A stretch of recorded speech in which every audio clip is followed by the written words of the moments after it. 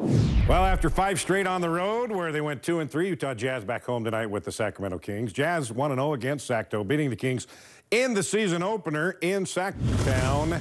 Jazz were down 14 in the first quarter, but off the miss, Rudy Gobert to Alec Burks. 8-0 run to cut the lead to 6.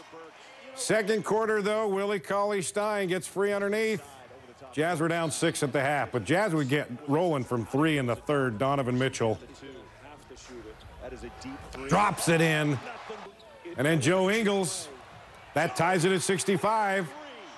Ricky Rubio, corner. Jazz now have a 1-point lead, but the Kings will go on a 13-1 run in the fourth to lead by 17, but here comes Mitchell.